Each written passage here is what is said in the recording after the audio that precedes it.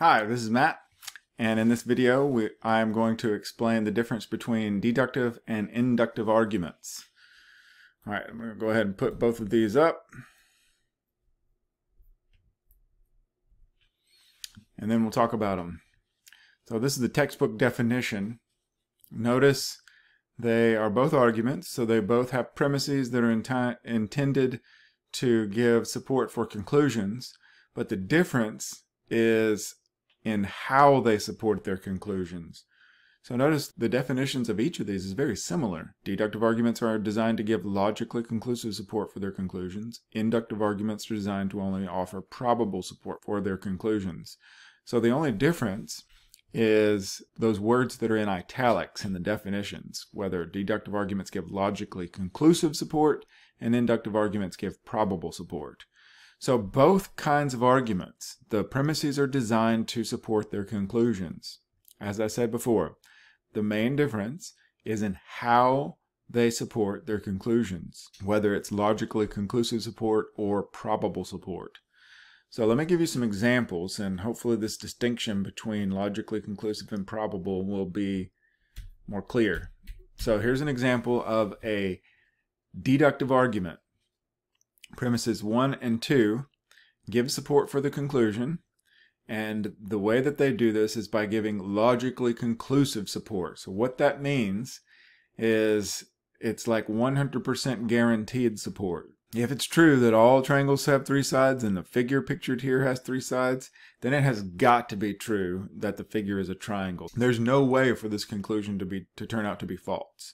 It's just got to be true. All right.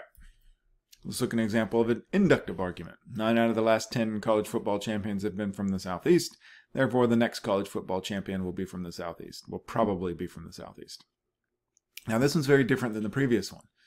We don't get any kind of guarantee. This evidence only gives us some sort of probability.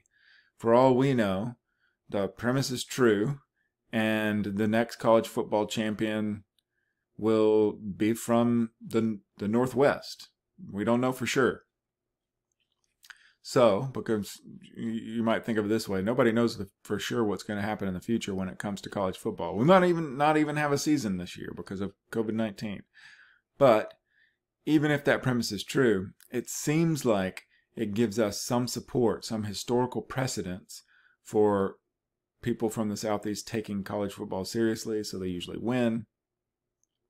So this gives us probable support for the conclusion, but it's very different than the last one. This doesn't give us probable support for the conclusion. This gives us logically conclusive support for the conclusion. All right. How do you tell the difference?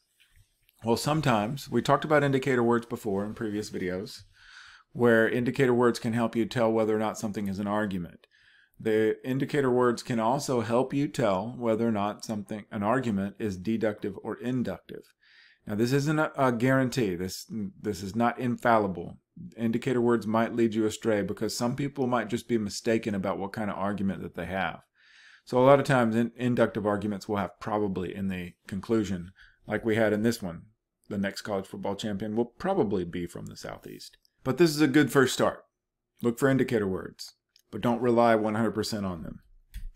The next way you can tell what kind of argument it is the form or the style of argument.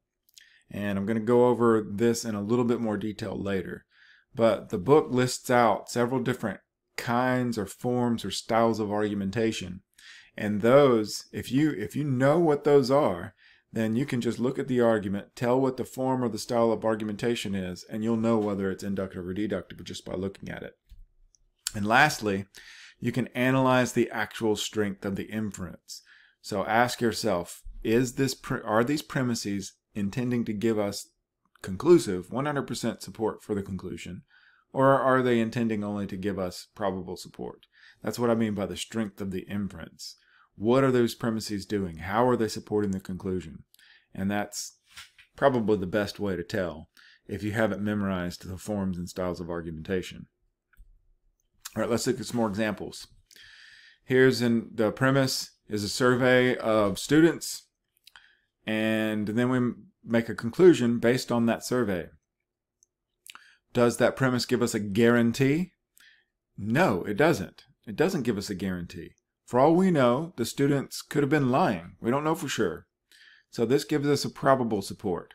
And whenever you see a survey of this kind, the statistical survey, then it's probably going to be an inductive argument because it doesn't give us a guarantee. It only gives us probable support for the conclusion. Here is an example of a deductive argument, another example. This one is kind of based on a definition of what it means to be a lawbreaker. If it is true that anybody who cooks meth in New Mexico in an RV is a lawbreaker, then as soon as Walt cooks meth in an RV in New Mexico, then by definition he's a lawbreaker.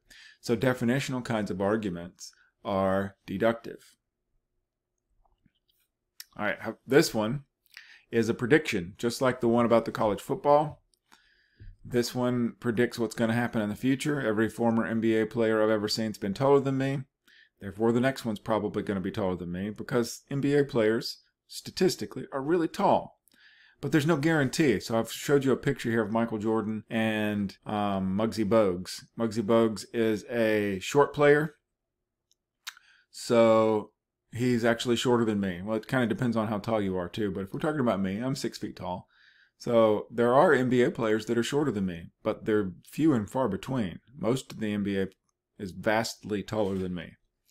So it's likely that the next former NBA player I see is going to be taller than me, but it's not guaranteed. So this is an inductive argument, and it's a prediction, and predictions in general are inductive. All right, now for the kinds or forms of argumentation, and the book has examples of all of these. We've already seen a math-based argument with the triangle argument. Geometry is a kind of math. Don't be mistaken about this, though, because statistics is a kind of math, too. And a lot of statistics-based arguments are inductive. So the math-based arguments I'm talking about are where there's like, you're given some evidence, and there's one answer to the question. It's got to be this. Those are the math-based kind of arguments I'm talking about. We've already seen a definitional kind of argument. So many arguments based on the definition of a word are deductive. And syllogisms. We're going to talk about several different kinds of syllogisms. You'll see examples of all these in the book. So let me just say a few words about what a syllogism is. Maybe it'll be helpful to think of examples. First, think about what a categorical statement is. A statement that compares two categories of things. So something like all dogs are mammals is a categorical statement that compares the category of dogs with the category of mammals. And an argument composed of categorical statements we could call a categorical syllogism. So all dogs are mammals, all mammals are warm-blooded, therefore all dogs are warm-blooded. So this is an example of a categorical syllogism, and it's deductive based on the kind of argument it is. A hypothetical syllogism is an argument that starts with a hypothetical or a conditional statement, an if-then statement. So you could say something like, if you jump into the pool, then you will get wet. I jumped into the pool, therefore I am wet. So that is an example of a hypothetical argument. That's an argument that starts with a hypothetical. A disjunctive syllogism, a disjunction is just an either-or statement. So disjunctive or disjunction is a fancy logical terminology for an either-or statement. And you can make an argument based on these, where you have the either-or statement as the first premise, and then you rule out one of them. So if you really do only have two options, and you rule out one of them, then you're left with the final option. So your professor might tell you, either you turn in your final paper or you will fail this class. And then they say, you didn't turn in your final paper, therefore you are going to fail this class, unfortunately.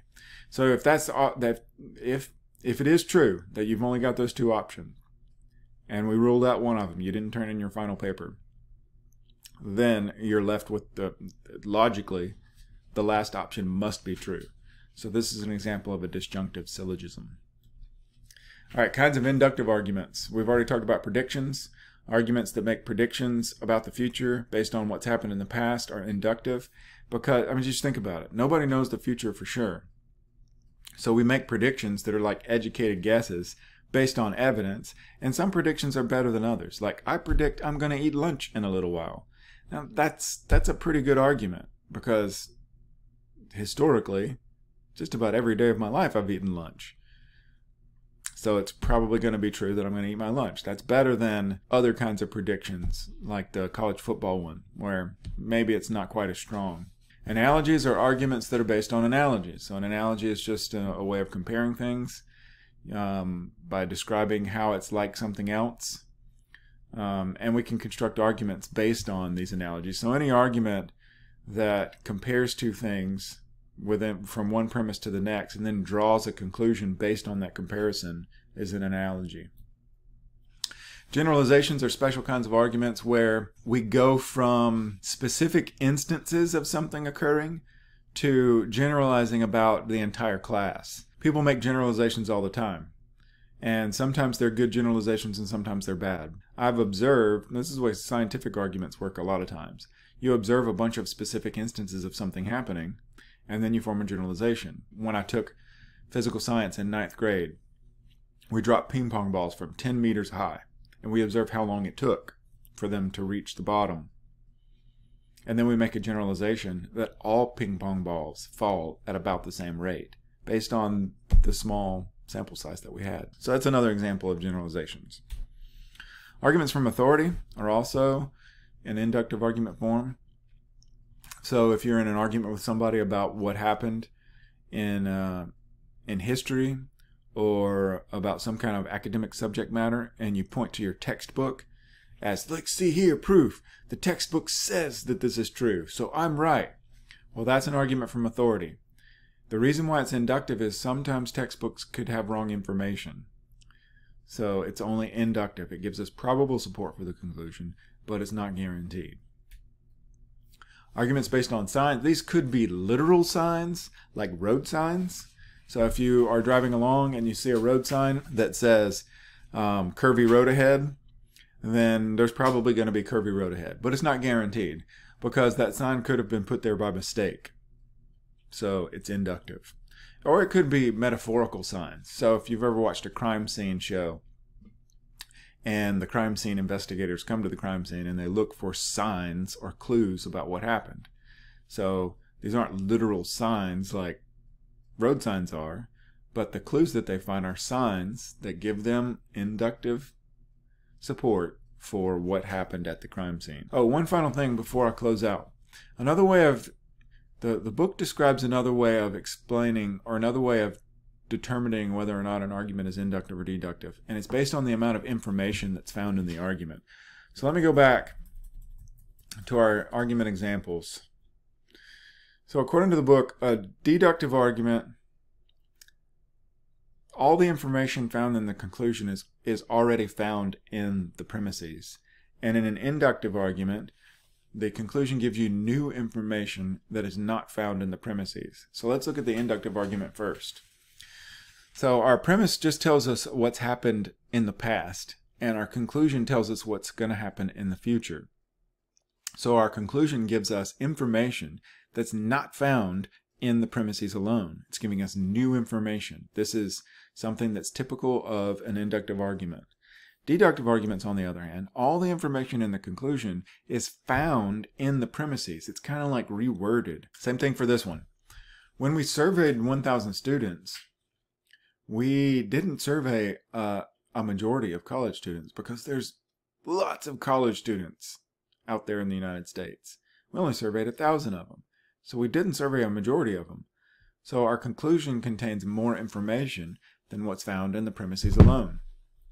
When we look at our lawbreaker example, all the information that's found in the conclusion, what a lawbreaker is, who Walt is found in these premises. So you can tell the difference between inductive and deductive based on the amount of information that's found in the conclusion, whether or not that information is found in the premises or whether or not we are given new information.